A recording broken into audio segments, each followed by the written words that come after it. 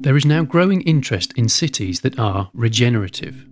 That is, cities that develop an environmentally enhancing, restorative relationship with the natural systems whose resources they depend on. In this film, we are thinking about the role of the Nexus in moving towards the regenerative city. A nexus is a connection or series of connections linking two or more things.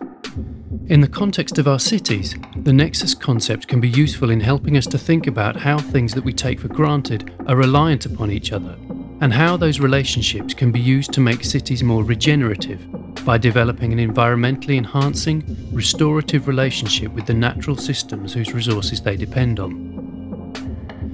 At the most basic level, humans need food and water to survive. Over thousands of years, we have also gradually become more and more reliant on external sources of energy for cooking, providing warmth and light, and processing materials. When people lived in small, dispersed communities, they could get all the food, water, and energy they needed from their local area. In fact, they had no choice. However, now that the global population has grown and become concentrated in cities and urban areas, this link with the local area has been broken, forcing many of us to rely on imported water, energy, and food. Indeed, the supply of these three commodities has become ever more complex and interrelated. For example, if energy is scarce, we may be unable to produce and distribute food or fresh water.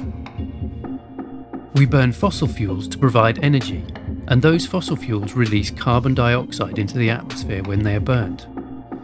The increase in carbon dioxide in our atmosphere affects our climate in complex ways that can cause flooding or drought, heat waves, and more storms, all of which have an impact on our supply of food and water. Our increasing demand for food means that in the past 50 years, our agricultural production has increased by up to 300%, whilst the area used to produce it has only grown by 12%. This increased productivity means that agriculture now accounts for 70% of all water withdrawn from aquifers, streams, and lakes, and has resulted in reduced soil quality and biodiversity. We also need energy to produce artificial fertilizers to feed our crops and to power agricultural equipment to support this productivity and vehicles to distribute the food. As a result, there is a clear link between the price of oil and the price of food. Encouraged by bodies like the World Economic Forum, the Nexus concept has grown in prominence over the past 5 years as a way of thinking about trade-offs and interdependencies between food, energy, and water. It is very helpful in guiding thinking about the interlinked nature of the problems of our cities and, crucially, avoiding the pitfalls of silo thinking. Silo thinking is a very common human trait where people try to solve problems in isolated silos without thinking about the wider consequences. For example, imagine you have a stomachache and you want to feel better. If you take a pill that cures your stomachache but gives you a headache, you do not feel better and have just used silo thinking to exchange one problem for another. Similarly, we could make narrow decisions about particular city systems without thinking about the consequences for other systems within the city, or the opportunities of working in a more efficient way together. For example, New York wanted to detect who was responsible for illegally dumping used cooking oil into the sewers. To do this, the city began aggregating disparate data on environmental pollution, tax returns, business licenses, and kitchen fires. Not only were they able to find the perpetrators, but they were able to persuade these businesses to sell the used oil to biodiesel recyclers for profit instead of dumping it. Those using silo thinking and analysis seek to simplify, to reduce complexity.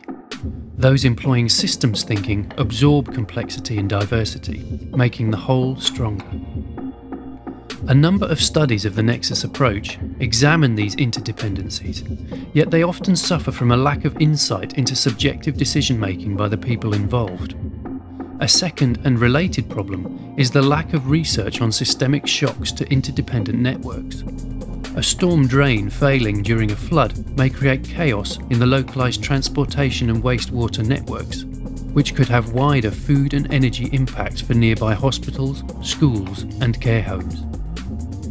Systemic and cascading shocks are often overlooked in much academic research, yet they are an inevitable consequence of the complex and tightly coupled systems that make up the modern world.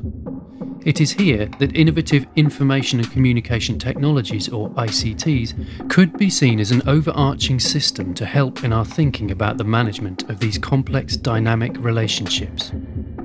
A third problem is the lack of translation being undertaken for designers, engineers and policymakers attempting to apply the highly academic and philosophical outputs of some studies, many of which can skirt around the difficulties of implementation. Fourth, many researchers can overlook the manifestations of power relations and strategic behaviour and interest. Understandably, researching the hidden motivations behind certain decisions can be very difficult and problematic. However, the benefits of understanding these complex relationships are too great to be ignored.